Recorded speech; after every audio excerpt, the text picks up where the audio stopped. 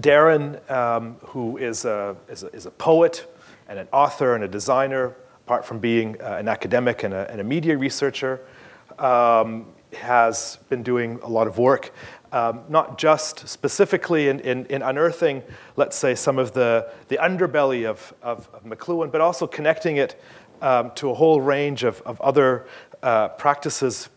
He had been talking earlier today about how the relationship of McLuhan works to Harold Innis and Ezra Pound, and I think he'll be perhaps talking about that in his lecture today.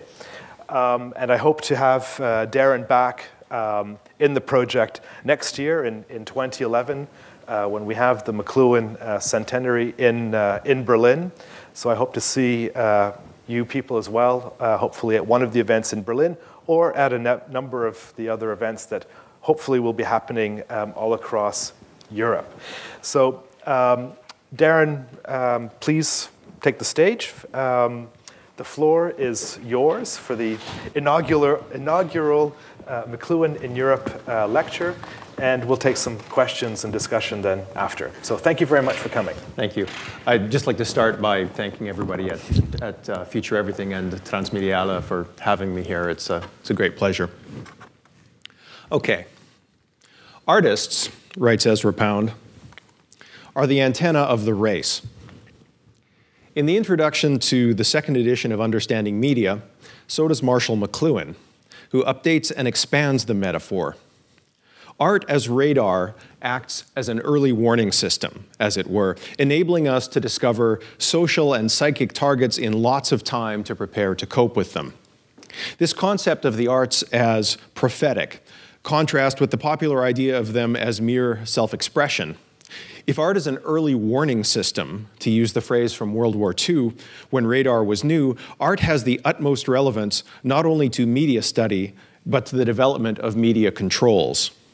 When radar was new, it was found necessary to eliminate the balloon system for city protection that had preceded radar. The balloons got in the way of the electric feedback of the new radar information. As Friedrich Kittler, one of McLuhan's most successful contemporary intellectual heirs, puts it, information technology is always already strategy for war.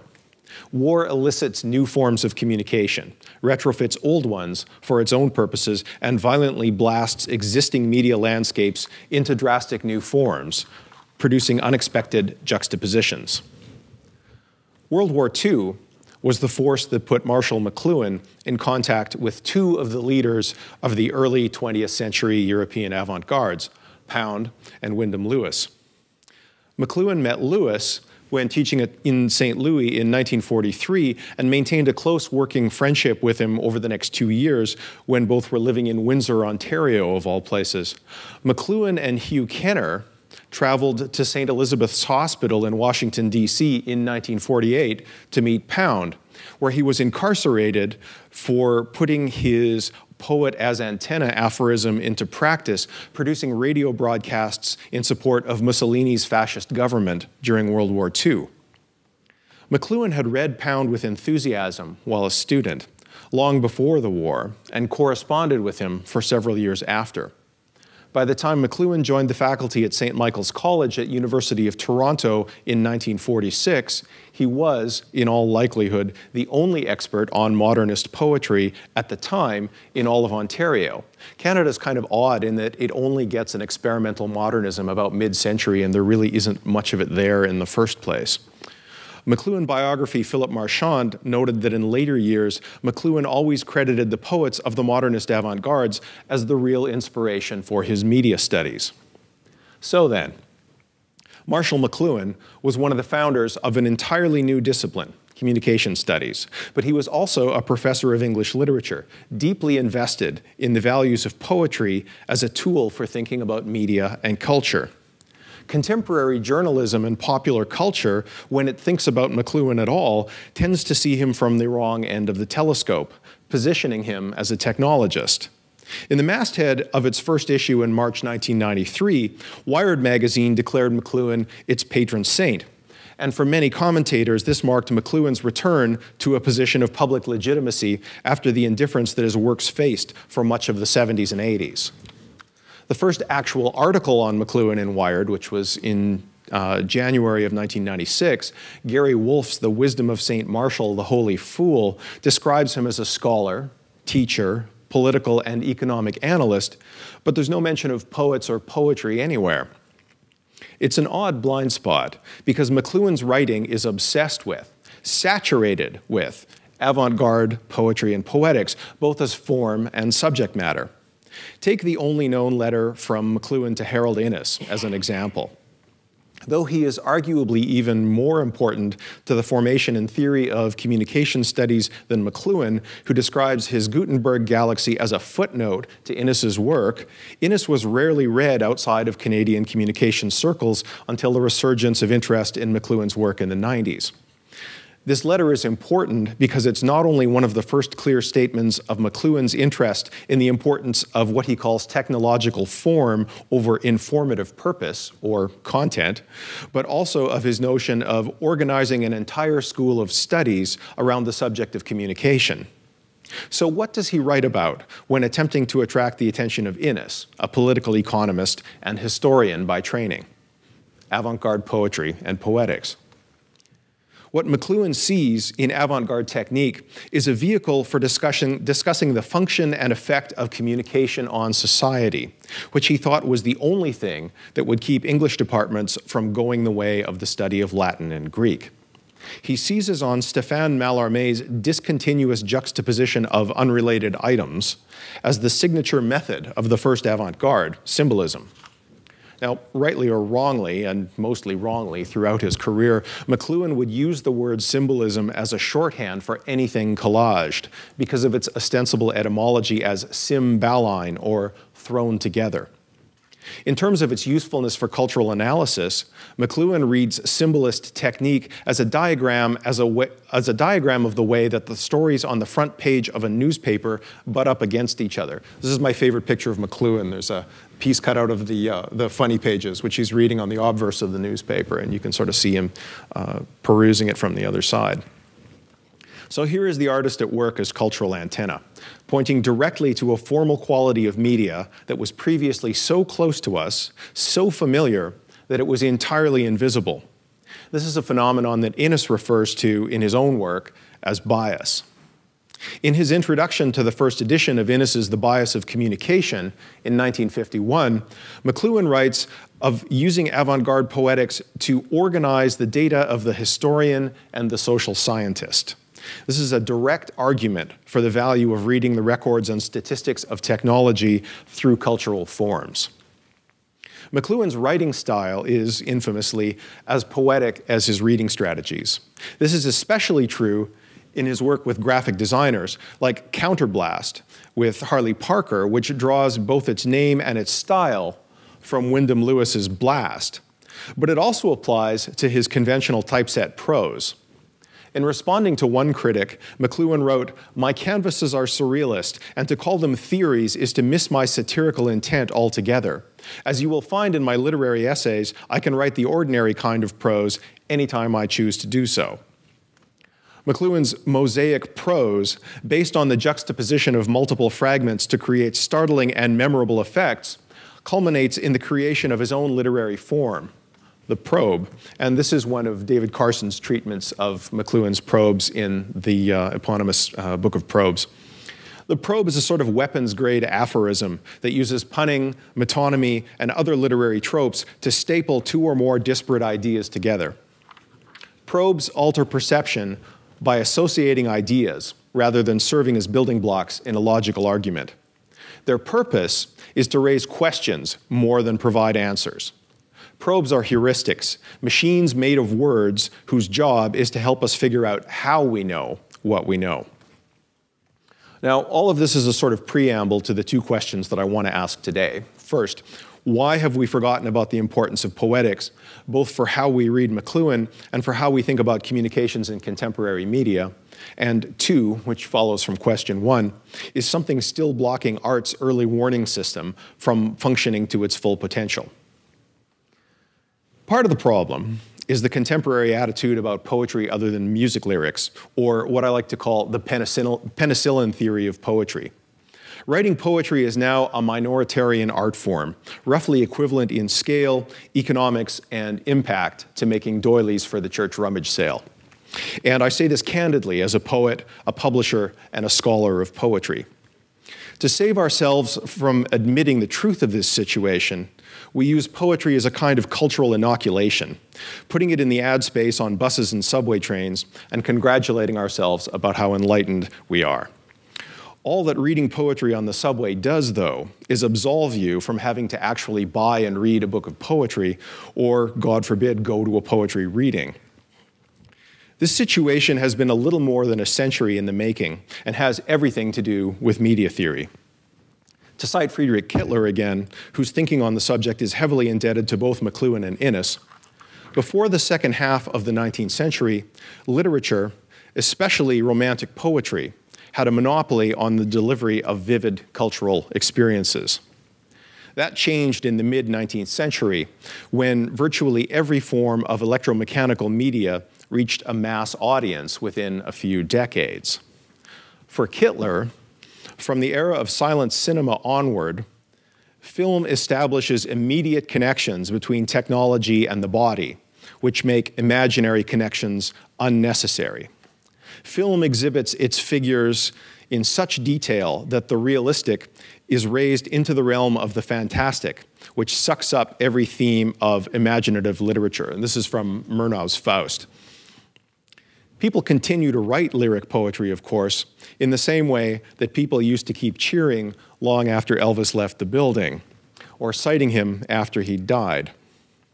But with poetry's powers diminished, from Kittler's perspective, the new sciences and technologies made it necessary for poets to renounce the imagination. After the turn of the century, all poetry could do that was new was to comment on its own material qualities, which, beginning with Mallarmé and Christian Morgenstern, was the source of the very avant-gardes that so fascinated McLuhan. And this is an early Morgenstern piece called Fish's Night Song, which features no letters at all. It's basically a poem about its own materiality. So the reason then that the early avant-garde technique is a useful tool for thinking about technological form is that it is technological form, and that it talks about that form continuously. Another related problem is our tendency to divide how we think about the world into what the sciences are allowed to say with credibility and what poetry in its diminished capacity and the other arts are allowed to say with credibility. Bruno Latour has written about this problem extensively, most directly in We Have Never Been Modern. His major point is that such great divides between the territories of disciplines mean that all sorts of hybrid objects fall through the cracks, and that these processes that create these hybrid objects remain invisible, unthinkable, unrepresentable. In contemporary society, such hybrid objects are precisely the ones that are the most interesting and the most controversial. As McLuhan observed, the problem with a cheap, specialized education is you never stop paying for it. In an era of skills-based practical education, we desperately need interdisciplinary thinkers, people to think about what's not being taken into account. What I'm talking about today does have real implications, and if we ignore them, we get the culture we deserve. Just ask the philosophers at Middlesex. So what would it mean to take McLuhan's poetics seriously and to take contemporary experimental poetry seriously? What I want to argue, shamelessly and polemically, is that poetry has left the building. It's time to take another look at the poetic qualities of the excluded languages of the everyday, the languages of science, the languages of the internet, the languages of graffiti. Not poetry in a generic poetry on the tube and greeting card sort of way, but writing with a very specific quality. Annoying, provocative writing that many people might not consider to be poetry at all, but what Latour would call hybrid.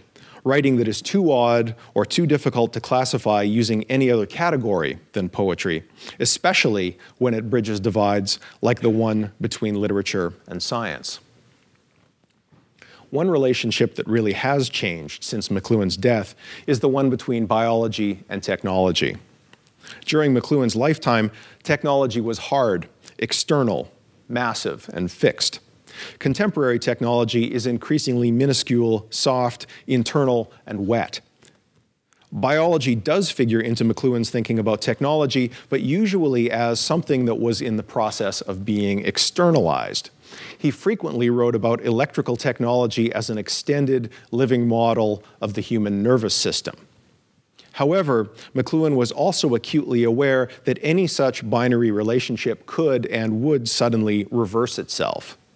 This principle appears in several places in McLuhan's writing, including one of the laws of media, where something reverses into its opposite, and as the indeterminate figure-ground relationship that became one of his favorite probes after understanding media.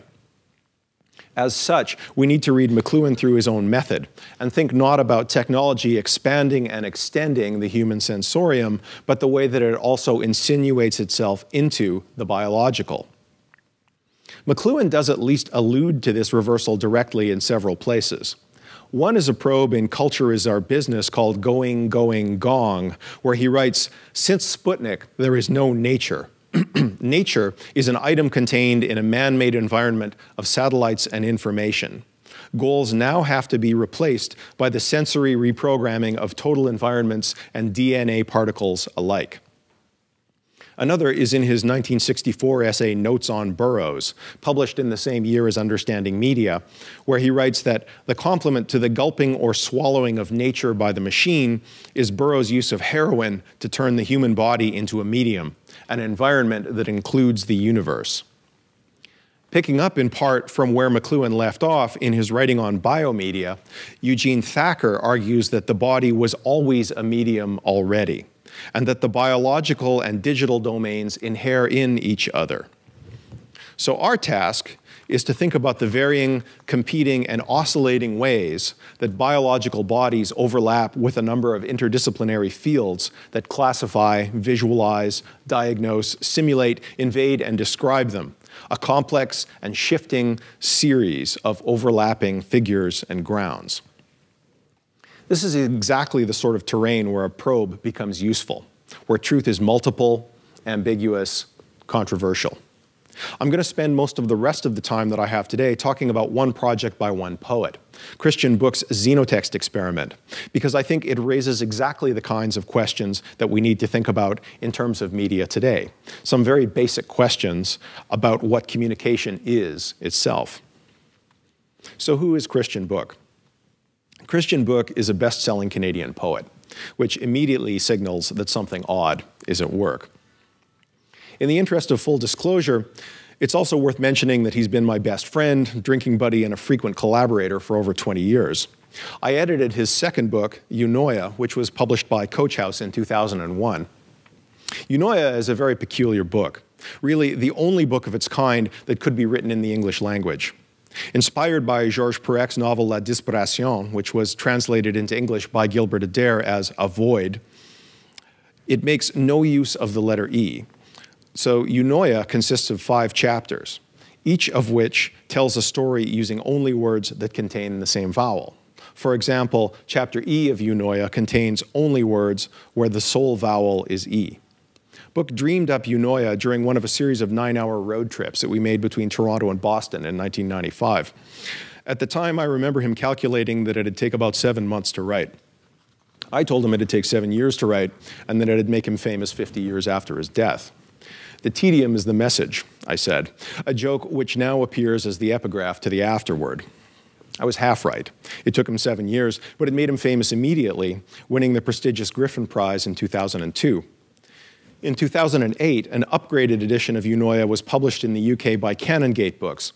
Here, too, it was a massive success, reaching number 8 on the Amazon UK chart during Christmas week, rubbing shoulders with books by Nigel Lawson and Barack Obama. The Times eventually listed it as one of its top 10 books of the year. For Book, there were several points to the Eunoia project: to excise all romantic metaphors of inspiration from his poetry, and to demonstrate that it was possible to produce something that is both beautiful and entertaining while working under rigorous constraint. It also positions his writing as a kind of cultural laboratory, and his poems as individual experiments. Remarkable as it is, though, I'm not going to talk about Eunoia today. What I want to talk about is what he's planning for a follow-up. Christian Book's Xenotext experiment is a project designed to assess the aesthetic potentials of genetics in contemporary culture. It takes its name from the Greek xenos, or stranger. As a prefix, it usually designates a difference between species. In the Xenotext experiment, Book takes William S. Burroughs' oft-repeated aphorism that language is a virus from outer space literally. His Xenotext is an alien text. The Xenotext experiment itself is both simple and audacious. Book plans to embed a poem into the DNA of another life form in such a way that it will actually write further poems as it grows. There are actually a number of precedents for the Xenotext experiment in science, art, and literature. This might seem surprising until you stop to consider that novelty isn't a major criterion for Book's aesthetics or for conceptual writing in general. As the example of Eunoia demonstrates nicely, his standard operating procedure is to find a really good idea that has never been developed to its full potential, then execute it in a more thorough and sophisticated manner than anyone else has. So I'm going to briefly catalog some of these precedents before moving on to describe the experiment itself. On Star Trek: The Next Generation, Season 6, Episode 20, in 1993, The Chase, the Federation, the Klingons, the Romulans, and the Cardassians are all racing to decipher a message that's been encoded in the DNA of all humanoid species in the Alpha Quadrant, and that's the DNA code supposedly behind Geordi in the background there. The Chase was inspired by another science fiction text, Carl Sagan's 1985 novel Contact, where humans discover a message from a much older alien race embedded deep within the value of pi. Sagan, of course, was a scientist as well as an author of fiction. The ideas in Contact also appear in Sagan and I.S. Shklovsky's 1966 book, Intelligent Life in the Universe. Scientists other than Sagan and Shklovsky have also given this idea serious consideration for decades. Hiromitsu Yoku and Tairo Oshima's 1979 paper, Is Bacteriophage Phi X174 DNA a Message from an Extraterrestrial Intelligence?, argues that biological media should not be neglected as possible information exchange systems between interstellar civilizations, and that there are even some likely places to begin looking. Bacteriophage Phi X174 was the first DNA-based genome ever sequenced. It appears in the extremely common and hardy E. coli, which over the years has become one of the biopoet's cellular media of choice. From the perspective of Yoku and Oshima in 1979, artificially modifying bacterial DNA in such a way that it could simultaneously reproduce and carry an intelligent message encoded in its base sequence was still many years away. By that point, though, they were quite confident that launching an encoded microorganism to other stars was well within their reach. But why would they bother? Biological media, they argued, has certain advantages over electromagnetic waves. Unlike telecommunications media, biological messages embedded in hardy microorganisms that automatically reproduce themselves could quickly cover an entire planet and persist for very long periods after the delivery. Other standard problems encountered in telecommunications, such as frequency, bandwidth, and the direction and directivity of antennas, and even theoretical competition with the noise of an alien society's own electromagnetic communications, do not arise with biological media. Yoku and Oshima believed that if the carrier microorganism was carefully matched to its environment, it would be possible to eliminate errors introduced into the message during replication. Though the rest of Yoku and Oshima's theories have proved surprisingly prescient, I think this dream of noise-free communication is something of a fantasy, and I'll explain why later. Barely a decade after Yoku and Oshima theorized that it would be possible to embed messages in DNA, artists, writers, and scientists were actually doing it. In 1990, Joe Davis began embedding tiny works of art into the DNA of E. coli. This is his Micro-Venus, a minimalist piece of visual poetry that evokes both the Germanic rune for life and a line drawing of the female genitalia. He calls such creations infogenes and has designed them to be translated by the machinery of human beings into meaning and not by the machinery of cells into protein. His plan is very much in line with Yoku and Oshima's work. He wants to replicate infogenes by the trillions and then shoot them into space. In 1998, proclaiming that biological processes are now writerly, Brazilian poet and visual artist Eduardo Koch unveiled his Genesis project, one of a series of proposed ventures into a field he calls biopoetry.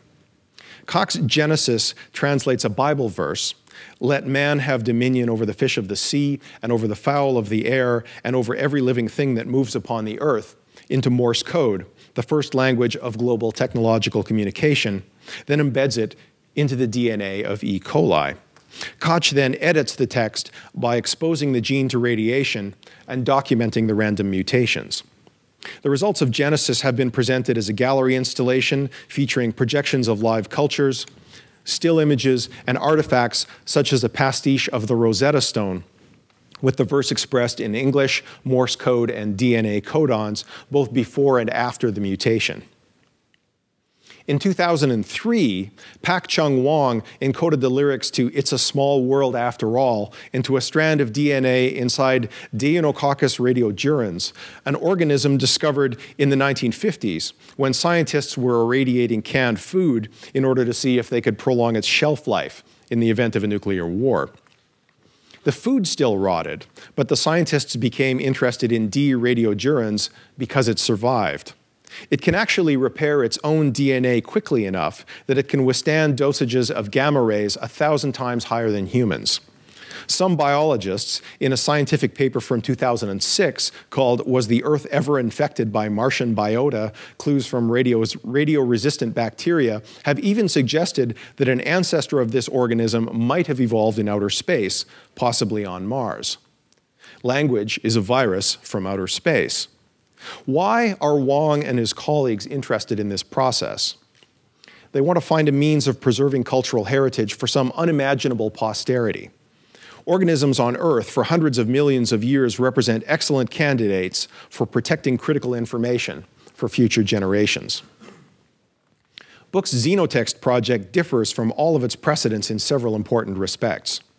All of the aforementioned projects are interested in using biological media as storage containers for pre-existing texts. Most of the predecessors of the Xenotext project also imagined the possibility of the faithful transmission of information. Book, however, sees his work as a starting point, not a goal.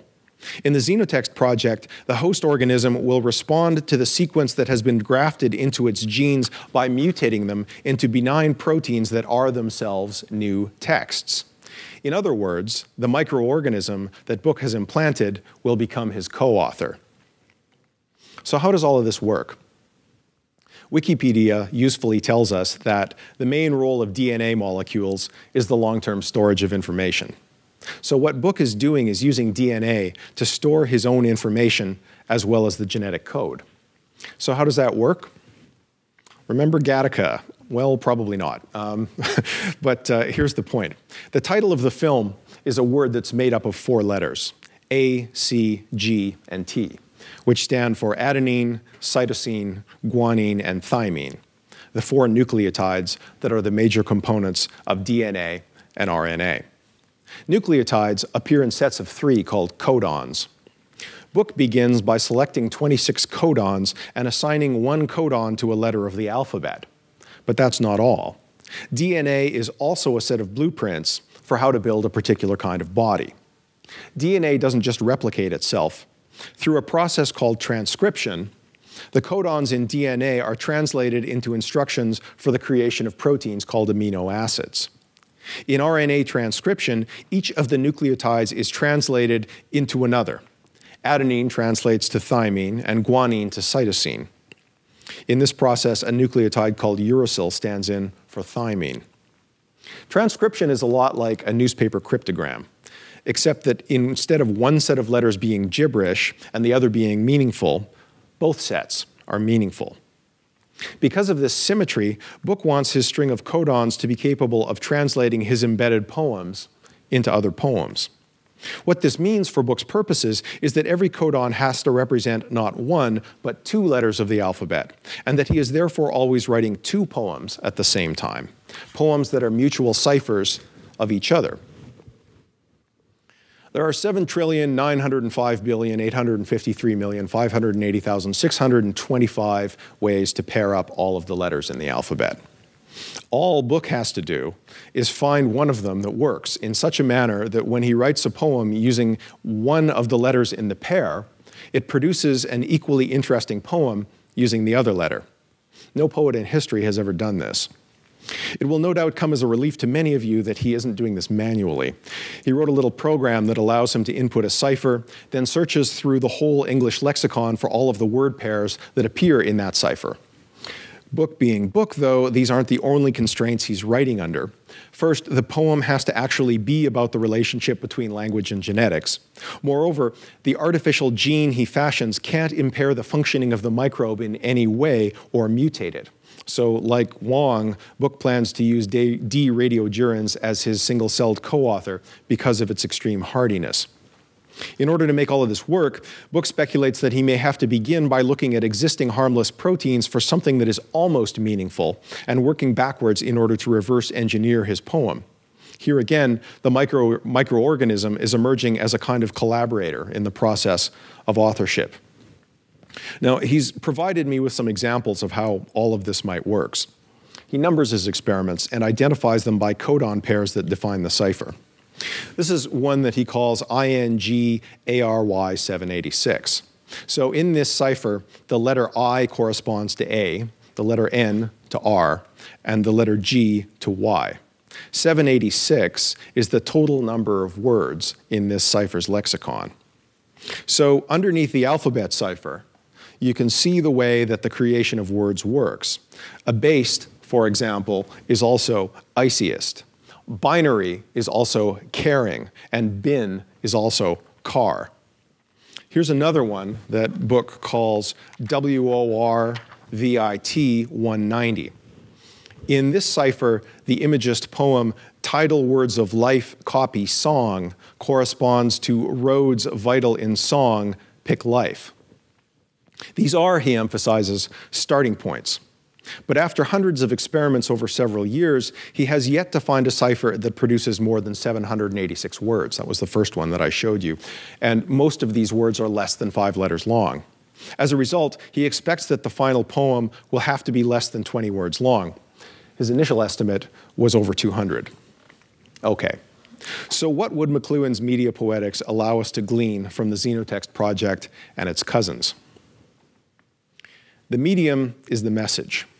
McLuhan's most famous insight is that understanding communication requires us to pay attention to the materiality of media as well as, and often instead of, its content.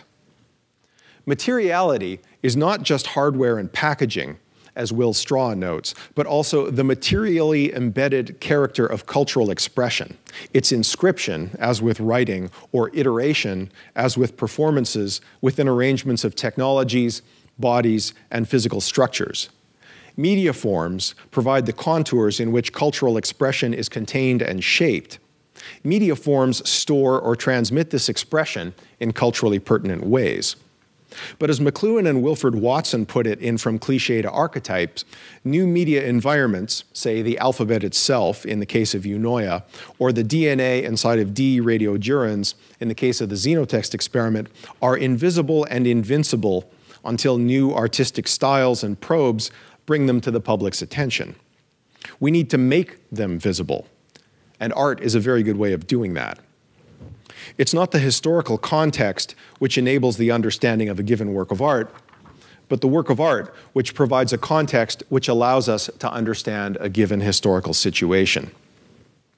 The Xenotext experiment is a kind of wake-up call to the surprising and sometimes controversial possibilities of biotechnology. It's also about the way that cultural expression, poetry in this case, is shaped by the forms that it takes and the ways that it's transfigured when it stops being words on a page. A poem inside a strand of DNA is not the same as letters written on a page or displayed on a screen. But DNA with a poem embedded in it is also quite remarkable. What should interest us is not the content of any of the projects I've mentioned, which ranges from perhaps banal or kitsch to not yet written, but the shift in perspective that simultaneously forces a reconsideration of what we mean when we talk about biology, media, poetry, the history of communication, and culture itself. Thinking about cells, molecules, proteins, and genes as surfaces for reading and writing, as media, in other words, has all kinds of interesting implications. One of them is the ongoing need to rethink what it means to be an author. McLuhan was fond of citing Wyndham Lewis's epithet for writers, the apes of God, as a way of pointing out the dual nature of writing, as a divine act of creation and as a base imitation of another's creative process. The xenotext experiment embodies both aspects. Moreover, this is not a poetry for romantics or auteurs. You can't do biopoetry alone. The xenotext experiment already involves a variety of collaborators. Its technological expertise comes from systems biologist Stuart Kauffman, a MacArthur Fellow and the author of many books, including Reinventing the Sacred, A New View of Science, Reason, and Religion. Kauffman's work involves developing mathematical models to explain possible sources of evolutionary processes during the origin of life. He has offered to model the molecule that results from Book's effort, and they have funding for this, and the project will happen at some point in the next 4 years or so. Some of the aesthetic expertise for the project comes from visual artist Evelyn Collion, who has produced a portfolio of silkscreen prints based on work in the Xenotext project to date, and a sculpture based on the protein of D. radiodurans. And as I've mentioned, crucially, the microorganism itself is a kind of collaborator, potentially writing new poems itself through the process of RNA transcription. And what are the readers? Who is this message for? Will they ever find it? Does it matter? At the heart of the xenotext experiment are a set of basic problems about the nature of communication itself. In Speaking into the Air, John Durham Peters describes the history of thinking about communication as a spectrum that ranges, on the one hand, from the longing for perfect understanding to the risk of the total loss of meaning. The idea of using bacteria to communicate with alien intelligence merely underlines problems that are always present in any communicative act: the risk of reaching out and the real possibility of failure. What if a vastly more intelligent species, either in outer space or in some unimaginable moment in our own future, say when humanity is replaced by a race of intelligent raccoons, discovers our message to them and successfully translates it? O.B. Hardison describes the likely outcome with this analogy in Disappearing Through the Skylight. We can communicate with monkeys, but mostly we don't bother very often anymore, because what we've discovered is that monkeys mostly want to talk about kittens and getting their tummy rubbed and where their next banana is coming from. Imagine being the monkey in that scenario. That's where humanity stands in the conversation with aliens. And that's the best case scenario. If Charles Fort and Stephen Hawking are correct, our attempts to communicate with aliens are most likely to result in wholesale destruction or slow digestion in some unimaginable extraterrestrial gullet. The Xenotext project also raises some intriguing questions about how we should read the natural world. What's at stake is the fine balance between perception and paranoia. Again, there's a long history of writers wondering about what new forms of technological media might allow us to decode and what it would mean if we actually found a message. In a 1919 essay called Primal Sound, the poet Rainier Maria Rilke asked, "What if one changed the needle of a phonograph and directed on its return journey along a tracing which was not derived from the graphic translation of sound, but existed of itself naturally? Well, to put it plainly, along the coronal suture of a skull, for example." So he was interested in taking a phonograph record and trying to play the cracks in a skull, and thinking about the sublime possibility of what would happen if you actually found a message. So what if? New strategies for reading emerge all the time, many of which have little or nothing to do with the writer's intent, because language is inherently generative and excessive, and routinely frustrates any attempt to fix meaning. In the Philip K. Dick short story, The Preserving Machine, a character named Doc Labyrinth is looking for a way to safeguard works of classical music against various kinds of possible catastrophes. He builds a machine that turns musical scores into animals and sets them loose in the wild, only to discover later that they have mutated and that when he attempts to decode the original pieces of music, they too have transformed in unexpected and discordant ways. What I'd like to suggest in closing is that such transfigurations aren't to be feared as losses of meaning, because they're inherent to the very process of communication itself. Every time we say hello, we risk being misunderstood. The point is, though, that we still take the risk. Moreover, it's in the little pockets of lost meaning and untapped potential that actually allow for the possibility of something new to emerge. Slavoj Žižek argues that innovation is actually the result of a particular kind of repetition. The new emerges at moments when something overcomes its historical context and reappears, not as it actually was, but as it might have been. If you want to build the future, you have to ransack the past for the pockets of what didn't happen, but could have and still might. If you want to build the future, you have to steal from the doubts, fantasies, fictions, wishes, and failures of the past.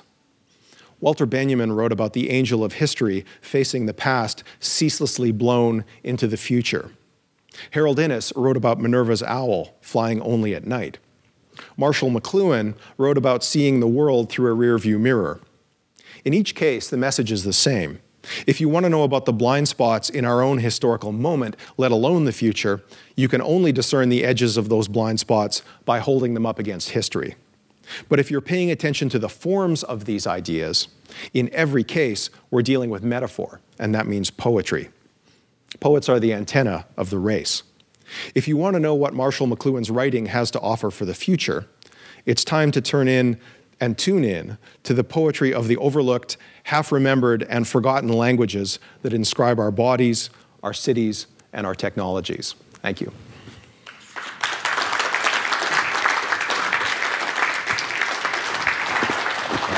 Okay, thank you very much, Darren. Are there any questions, comments, feedback from the audience for Darren and his look at McLuhan? Can you just come up to the mic? I don't know, is there one on that side as well? No, just over here, yeah. It's a long walk. First of all, thank you. I'm fascinated by the invisible. Mm-hmm.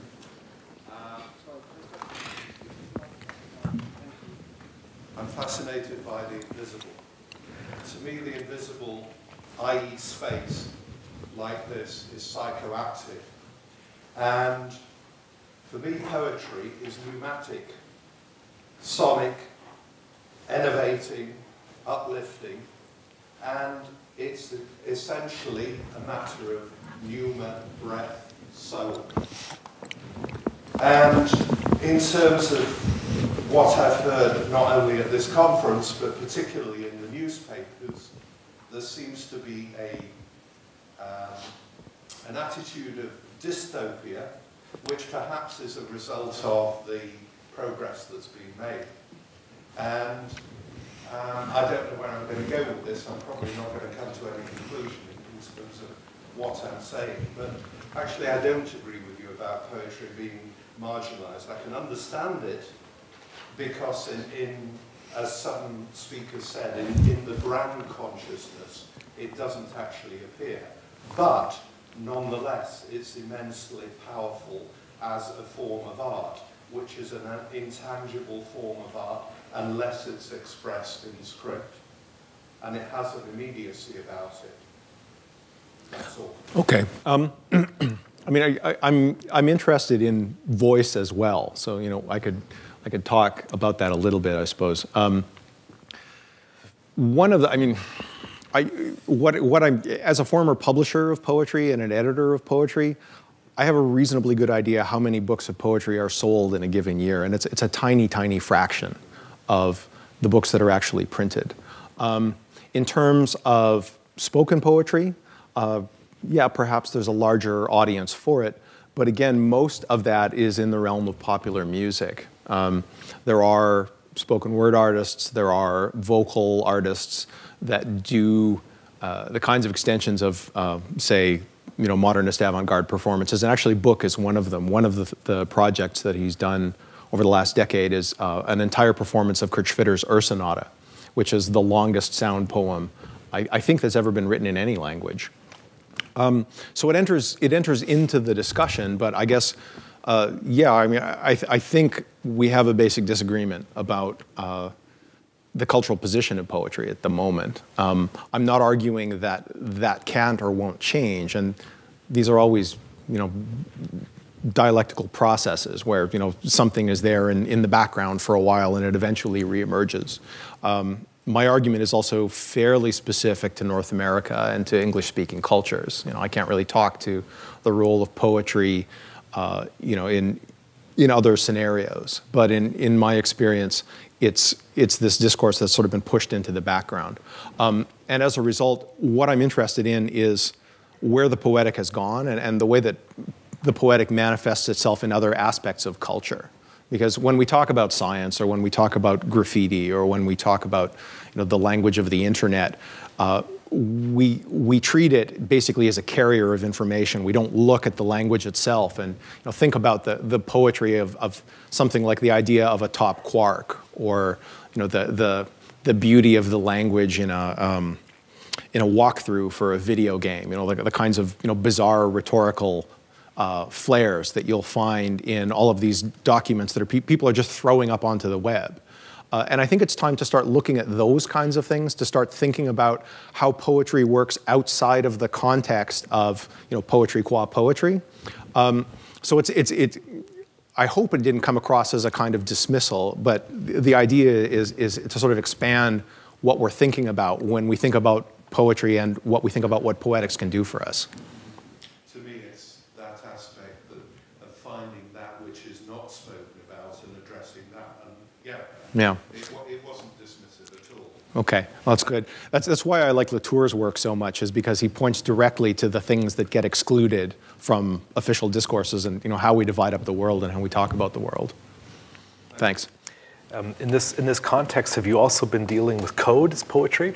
Yeah, I mean, and there are people from the open source community that wear T-shirts that say "Code Poet" on them.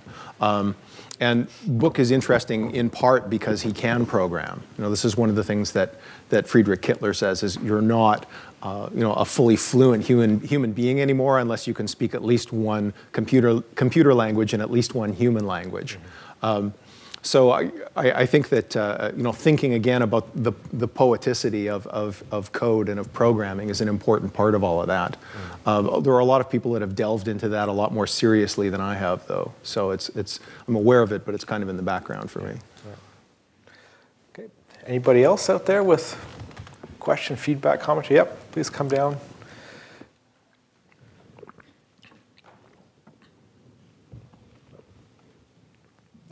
Hi. Thank you very much for that wonderful talk. Okay, I want to sort of address a little bit more about what we're seeing in the rearview mirror and how fast we're traveling while we're watching this through the rearview mirror. And I kind of want to turn also the conversation back to McLuhan and what the McLuhan phenomenon and how you might contextualize the McLuhan phenomenon, where basically McLuhan became a sort of his own medium for his message, and how you would think about the role of poetry in an incredibly image and brand conscious environment, and indeed whether you think that the idea of the experiment of propagating an organism is, how that might comment on the relentless self-promotion and self-reproduction experience.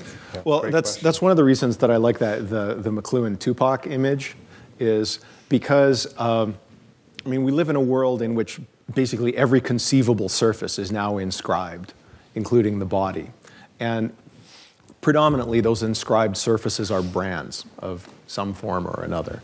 So we need to think about the relationship between poetry and the language of commercialism, between the language of the corporate and the language of the corporeal, and the kind of slippery position that the individual involves in the middle of that. And Tupac is kind of infamously a far more productive rapper after his death than before. Like dozens of albums have been released of material that was recorded but never released during his lifetime.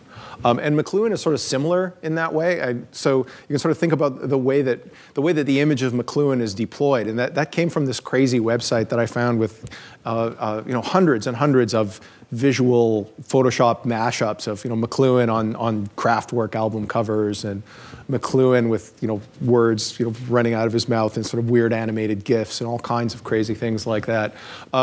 So there is a way in which what McLuhan signifies is a long way away from what he actually wrote about, and that's one of the reasons that I spent so much time today trying to sort of tie this back to what McLuhan actually said and what McLuhan actually did. That being said, I think there are a couple of projects that probably should happen around McLuhan's work, and one of them is this process of going back and kind of tracking what McLuhan was interested in and what he wrote about versus how McLuhan gets used.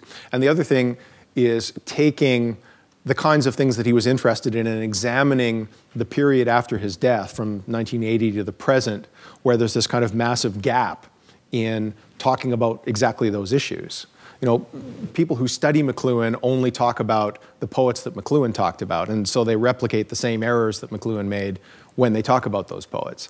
But there's like a 40-year gap where contemporary experimental and innovative writing has a lot to say about media and culture and communication.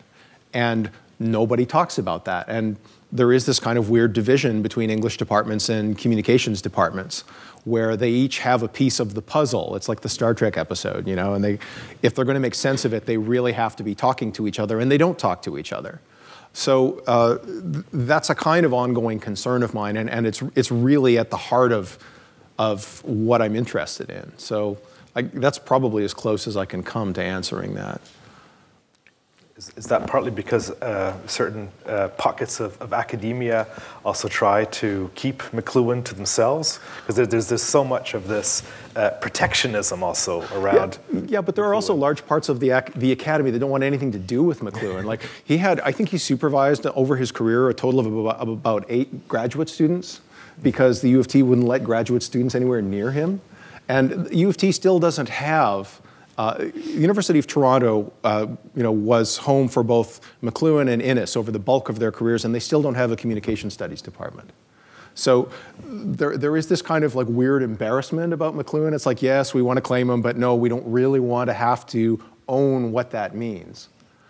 So there's a real ambivalence still around McLuhan and what his work represents. And I mean, it's in the Transmediala project is really interesting in terms of thinking about this, because McLuhan in the 80s had an enormous influence on communication theory in Germany especially. And that work is being translated into English now. It sort of started appearing in the mid-1990s and really brought materiality back into the heart of what people talk about when they talk about communication. Yeah. So it's like Quentin Tarantino watching Hong Kong action films and then making movies which are then duplicated in Hong Kong, and the cycle kind of continues.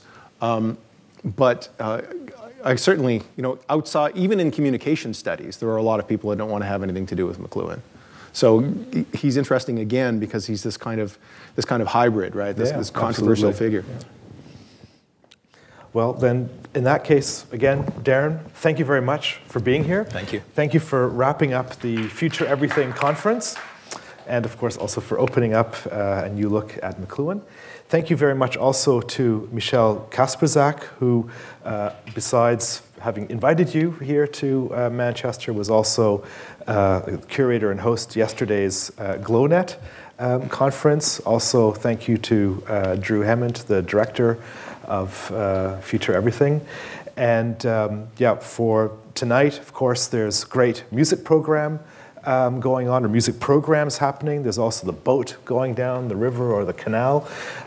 There's the awards ceremony for the Future Everything Award at 6 o'clock in the Manchester Town Hall.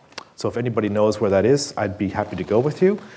And tomorrow is, I guess, playtime here in the Contact Theatre. Play everything, yeah. So it's not just games and play, but it's serious hacktivism for the young and old alike. So thank you very much, everybody, and thank you for participating in the conference. Have a great night tonight, and enjoy the rest of your festival. So, cheers. Thanks.